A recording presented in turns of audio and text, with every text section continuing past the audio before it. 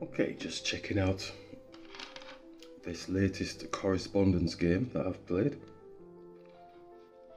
and it's the only one that I've pulled out of playing several correspondence games, because it highlights the fried liver and the awesomeness of playing the fried liver and playing it well, and the potential for the strength using the fried liver.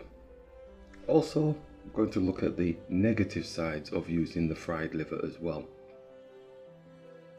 So we're going to dive in. We're playing as black, so it's a one move a day type of game, so you've got 24 hours in which to make a move. So we push through the center, just blocking the pawn off like we do. And the knight comes down, so we bring our knight, basically, just managing this square, supporting the pawn. My voice is losing itself a little bit. It was worse yesterday and the day before. So we've got the 4 knights out, so that's all pretty straightforward, nice and steady. Develop the bishop. And for me, I've forgotten the practice that I was getting into, which was actually capturing this pawn with the knight. If you've seen older videos, I was getting used to doing this type of maneuver. But as I've been playing a few blitzy type games and all that sort of stuff, it seems to have jumped out of my mental Rolodex, and I need to bring it back into play, because it is quite a nice position of capturing the pawn and then pushing this pawn up here when the knight captures. So it does give me a fairly half decent position. But I'd forgotten to do that in this particular game. So I brought the bishop through, looking to go on castle. Nothing wrong with that. And then bring the knight down, looking for the fried liver attack. Throughout the majority of the recent games I've played, when players have done this type of maneuver, they've not gone the full way with the fried liver attack. They've decided, maybe not. But this player did. And because I've not played against the fried liver for a long while, I was like, whoa, what do we do? We weren't panicked, because we know that we can gain some positive types of positions against the fried liver. But the awesomeness of the fried liver, if you're not used to it, you can actually lose out. So we captured with the rook, and they captured with the knight. So the principle is now they're 2 pieces down. Let's not look at the strength of the pieces. Let's have a look at the pieces that they've got. They've now voluntarily given up 2 pieces for 1 piece. Logically, that shouldn't work, because you've put yourself down a piece. No matter what that type of piece is, you've put yourself down a piece. When you're down a pawn, sometimes it's hard to gain an advantage because you're down a pawn. So same thing for the fried liver. In a sense, it's that you're giving up a piece, and not necessarily for a better position on the board. It's just material loss. So the castle, and we push through the centre. We're trying to get some disturbance, obviously wanted to get as many pieces into the game as possible. Bishop wherever, so at least then we can maybe start focusing towards the king area. Key thing for me is giving my king some company with our pieces. So they push through, and now we're looking to grab, maybe try and get the queen off the board, if anything, because we have more pieces on the board. Not looking at the strength of those pieces, we have more pieces on the board, and we're a bit more developed in terms of pieces that we've got out.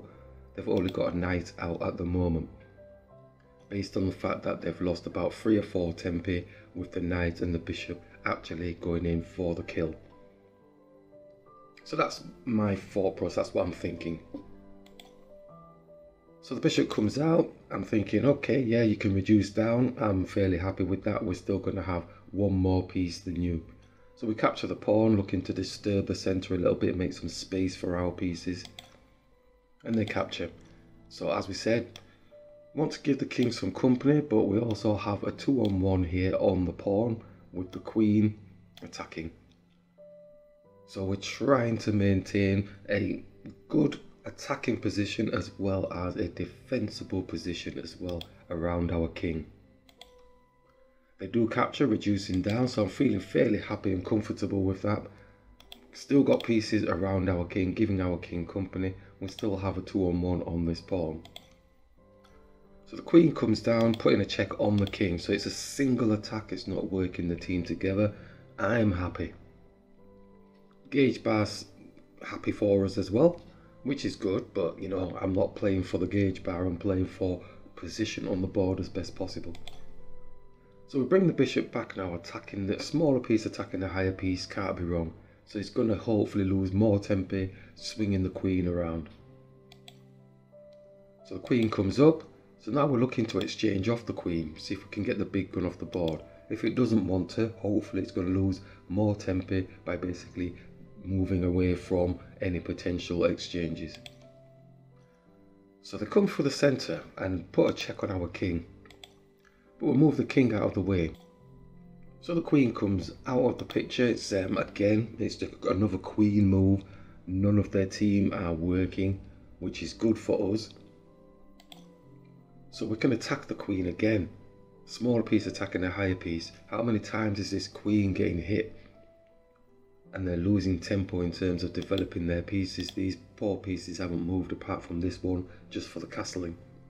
So the two rooks aren't using their power base as yet. So the queen moves again, it's attacking the pawn here.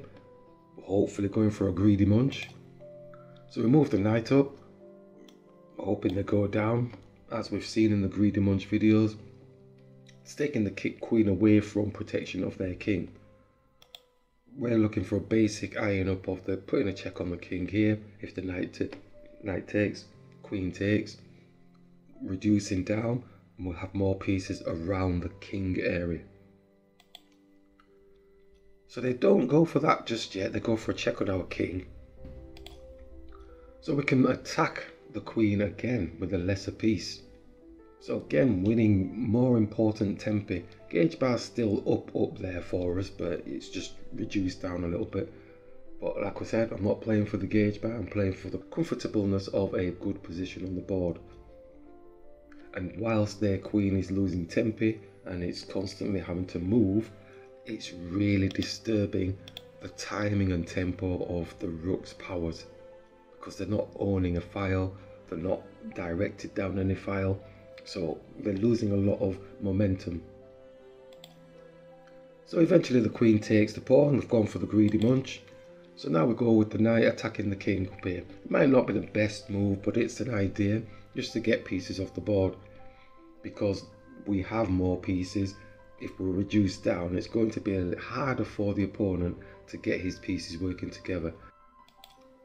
So the knight does take, queen takes, all simple stuff, and then the rook comes across attacking, looking to get the pawn here. Initially I'm thinking, I don't really think that's too much of a problem, because at the end of the day, their queen is not in a favourable position. Yes, it's going to snap up a few pawns, but their team is not working together as a team. There's going to be a few momentary checks on our king because it's airy, which is fine, but it's the queen overworking. If the queen does come and attack the king, we can simply maneuver, we can simply block, we can do anything we want, because the rooks aren't really doing what they're supposed to be doing, which is championing open files. So they do greedy munch. It's a single attack and it's not really got any support with any other pieces. I am thinking, well, okay, maybe if they get this, then they've got like a 3-on-1 once this pawn disappears, but our queen is currently protecting this pawn. So a smaller piece attacking a higher piece, can't be wrong. It's got a nice diagonal through to the pawn in front of the king. Can't be bad. If they take, then we can take quite easily with the bishop, and then we're quids in on the position. So the queen comes back, putting a check on the king. As we've mentioned, we can move the king to the side, and the rook takes, and the bishop can take. So now a queen with two bishops against a rook and a queen should really be doable. We have options. You know, we have smaller piece attacking the higher piece, maybe bringing it back here. We could take the pawn off the board. The whole idea I'm thinking is if they get their rook here at some point, then maybe they can challenge us.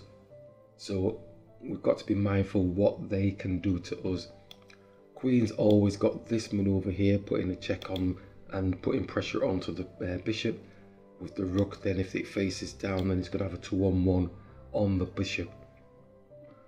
Those were the only types of positions that I could envisage them getting any key advantage on. So I had to be very mindful of that. So the queen did come down to the bottom, but it's also attacking a pawn here. In my head I'm thinking it's kind of greedy munching, because once our queen comes and blocks the potential for this rook coming here, which we just highlighted was their strength area of putting a 2-on-1 on the bishop, then there's not much else that they can do. Yes, they can greedy munch the pawn, but it's not improving their position. And the power base for their attack is basically the queen being in this corner. So if we can get our bishop here, preventing that once he's taken, then his queen can no longer come here. Yes, it can come back down. Our king can come back up to safety quite easily. And then there are numerous kind of tricks coming towards the king area. So they do actually capture. So we bring the bishop up like we explained, covering this angle here. I mean, the gauge bar is not singing happily. It's like, it's saying, well, you're winning, but it's neither here nor there. It's 0.8. So we're not doing anything too major, but for me, I'm feeling fairly comfortable that we've blocked off the potential attacks that the opponent was going to take forward. So the queen does come down and put the check on. Again, it's overworking the queen because it's got nothing else supporting it. The rook is not going to be coming and attacking the queen. So it looks like our bishop at some point is potentially going to be putting pressure here. Key thing is this maneuver. So if we get this queen here, then we're going to have a checkmate threat. And what else can actually prevent that? If they push this pawn to defend, this bishop can go here with a check on the king. So it's going to be a little bit of hurt for the king in terms of development. So the bigger picture, from doing the fried liver attack, it really has improved our position because of the key element that their major piece, the queen, has been attacked numerous times, making them lose tempo and not really affording a team event. It's been a single event with the queen being away from their own king, not giving the king any company. The king feels safe, but the rook is inactive, so it feels kind of useless. So we bring the king up, and the king moves. So at this point in time, this is where the danger can come in, because now if we come here, there's nothing much else that can be done, because they've gone to probably the worst square on the board. If we come here, if they did that, then this bishop, with the support from my queen, which would be here, would have a skewer on the queen and the king. So we would win the queen. So that was a simple pattern recognition to notice in this game. So we moved the queen, and then at that point the opponent resigned. So a very interesting game of dealing with the fried liver, and they manoeuvred as I would kind of expect, because at the end of the day you're down a piece. So logically you're going to be disadvantaged, or you're disadvantaging yourself depending on how the opponent plays the game. You may get lucky, it does shock people. You have to find the right positions in order to be able to deal with things like the fried liver. Again, it's also about the gambits, dealing with gambits. It's the same type of thing. People are offering something for free so that you lose tempo by capturing it. You might be okay capturing it once, maybe twice, but after that you're really losing tempo because you're not developing other pieces. And that's the whole idea behind this game here today. It's about the queen was being overworked. Because the queen had come out so early, it was being attacked, and it had to move. It got attacked, it had to move, and all the while his other pieces were not getting into the game. But even at the end of the game, you could still see there was potential for them if we weren't aware of what they were potentially going to do. So it's being mindful about the potential of what they can do. Yes, you've got more pieces on the board, and we've always said this, it doesn't really matter how many pieces you've got on the board. If they're not in the right positions, then they're tantamount to being useless. So we had to be mindful of our position, especially around this part here, where we talked about, okay, the only thing that we can see them doing is utilizing the power of their pieces. The rook can come here, put a 2-on-1, queen can come here and squish the king. So instead of thinking greedily, this is why you probably lose against the fried liver, and you're thinking you've got more pieces on the board, so you're going for the kill and you're overextending your pieces and not looking at what the opponent can potentially do to you. And that's how the fried liver will win against you.